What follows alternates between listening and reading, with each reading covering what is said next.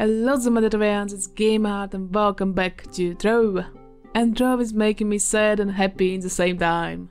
The new Eclipse update is coming, bringing much new stuff, like new costumes, new shadow tower, new subclasses, and new many dragons. And why it makes me sad? I don't have the dragon coins. So in this video, we'll speak about the new dragons coming through. Some of them are easily obtained, some of them not. So let's take a look at them. So let's see at the Crucible. So we have 7 new dragons. Jesus. So the first new coming dragon is Bassmouth, the Shaper's Gift. And it's a very awesome dragon, because you can obtain dragon egg fragments by mining. Yepsy. Finally you can get something more by mining in Trove. And we need 5 fragments. Interesting how long you need to mine for them. A while I believe. But still, a dragon by mining, it's awesome.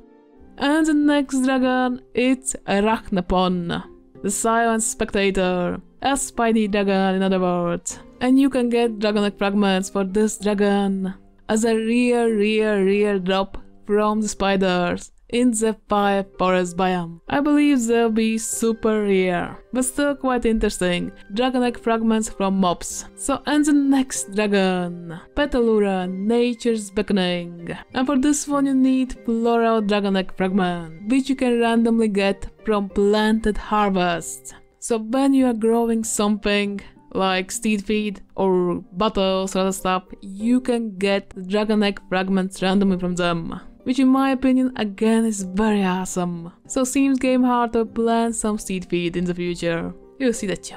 So let's move on to Miraudis, the Primordial Preserver. Even though it's a primordial, it's not a primordial dragon. Yep, that's very odd, isn't it? So many people expected another primordial dragon, but we are getting a simple dragon? Okay then. And for this you need 5 preserver dragon egg fragments, which can randomly drop from dinosaurs in Jurassic Jungle biome. Oh, I already see many people grinding this, killing the dinos. So another dragon from mobs. Interesting. Moving on to this eye dragon, Indurion the Unwavering, which needs many dragon egg fragments, 50 of them, but you can get them from the shadow caches. And I have saved 1000 for opening when the update comes. Yepsy. We will see how many fragments you get. If you have any shadow cases, don't sell them and don't open them, wait for the Eclipse. And the next dragon is Vintegra, Gaurion's Pride, Winter. And you can get these ice dragon egg fragments for mining glacial shards. Another dragon for mining, so mining is becoming more worthwhile. And of course you need the glacial shards to craft it too. I believe it'll be a beautiful dragon. I love everything blue and wintry. And the last but not the least dragon is the Olukoi, the Moonlit Muse. Pretty name.